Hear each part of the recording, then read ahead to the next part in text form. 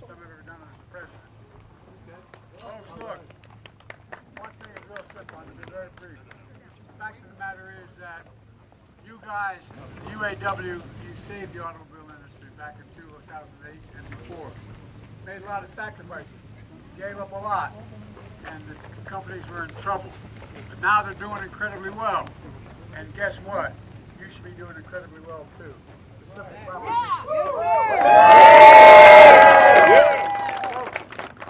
Stick with it, because you deserve the significant raise you need and other benefits. Let's get it! We'll get back what we lost, okay? Yeah. We say to them, it's about time them to step up for us. Thank you.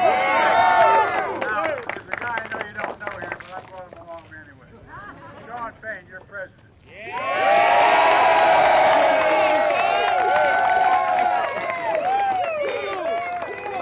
All right, good afternoon, UAW family. Thank you! I want to thank Local 174, home of Walter Ruther. Thank this local leadership and Director Laura Dickerson.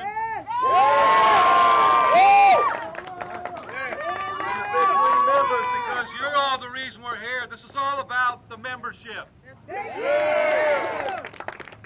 know, this site, Willow Run, it holds a historic place in the history of our union and our country.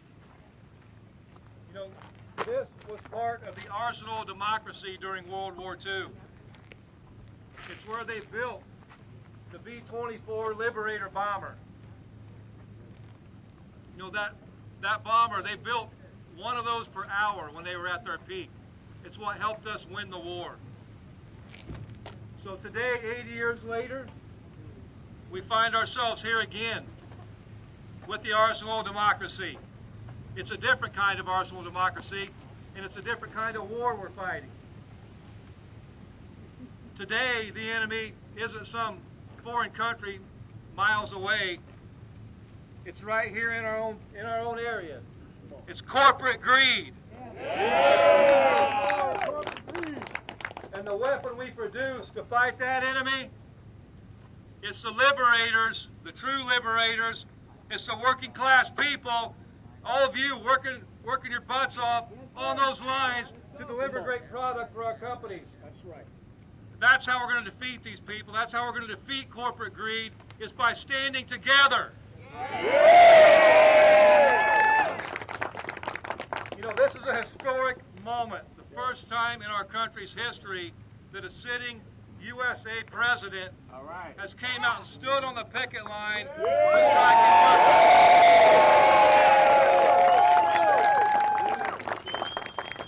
Our president has chose to stand up with workers in our fight for economic and social justice. Thank you. You know, it's a historic day and a historic moment in time. You know, just as today, you know, it's about the auto workers who are part of the fabric of the working class of this country. We're the people that make the world run. It's not the billionaire class, not the elite few. It's the working class of the billions of people who have been left behind. That's what this battle's about, changing that. You know what's going to move this? It's not some executive that owns our future. It's us. It's working class people from all walks of life. You know, it's what we decide to do together that's going to change it. It's going to shape the future of this earth and for future generations. And that's the economic reality that corporate executives don't want us to recognize. Yeah. I see these CEOs try to justify a system where they take all the profit and the workers are left to fight for the scraps and live paycheck to paycheck. That's got to end. Right. Yeah. They say they deserve all the profit because they say they're different. You know what? They are different. They have different degrees. They have different responsibilities. They have different titles, different positions. You know what? I agree, though. They're different. Let's talk about some of that. These CEOs sit in their offices. They sit in meetings, and they make decisions. but we make the product.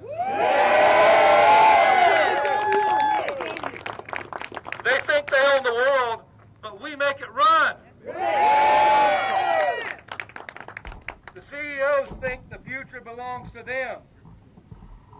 Today belongs to the auto workers and the working class. And the difference between them and us, it's just as our theme song, Solidarity Forever, says. Without our brain and muscle, not a single wheel would turn. That's what's different about working class people. Whether we're building cars or trucks or running parts distribution centers, whether we're writing movies or performing TV shows, whether we're making coffee at Starbucks, whether it's nursing people back to health, whether it's educating students from preschool to college, we do the heavy lifting. We do the real work. Not the CEO, not the executive.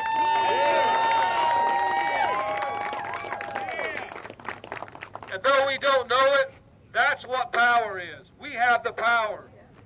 The world is of our making. The economy is of our making. This industry is of our making. And as we've shown, when we withhold our labor, we can unmake it. And as we're going to continue to show, when we win this fight with the big three, we're going to remake it.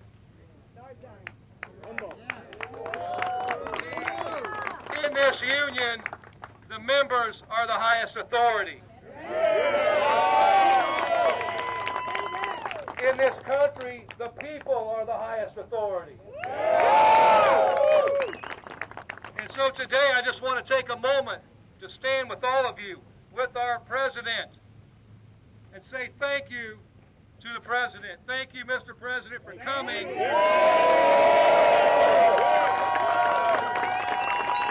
Thank you for coming to stand up with us in our generation's defining moment. And we know the President will do right by the working class. And when we do right by the working class, you can leave the rest to us because we're going to take care of this business. So thank you for coming out. Thank you for being a part of this fight. And let's get back to winning solidarity for all of our members and economic and social justice for all of our members.